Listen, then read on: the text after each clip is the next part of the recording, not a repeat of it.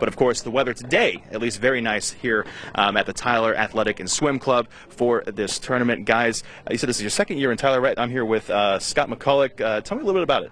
Yeah, this is our second year here in Tyler, our 7th year of the tournament. This is part of the Australian Wildcard Series, so we've got some of the American stars here in action, along with girls from 16 countries from around the world. So there's some world-class tennis out here that you definitely want to see, and you don't want to miss this, whether you're a tennis fan or you just love great sporting events. And you guys are out here till Sunday if people in Tyler or East Texas want to come check it out, right? Exactly. We're here through Sunday, November 4th. RBC Pro Challenge is where you want to see to get tickets, schedules. We've got night matches starting tonight at 5:30. You've got to come out and see. We've got some of the best players in the world out here. It's definitely worth a watch.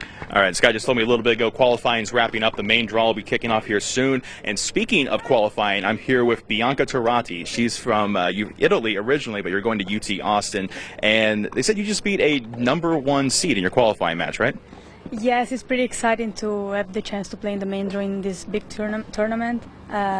Yeah, I think I played really well today considering the wind.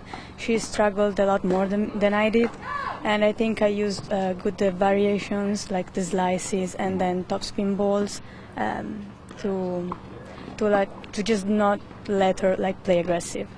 And of course, being from Italy, how are you enjoying being in Texas? It's been a great experience for me so far.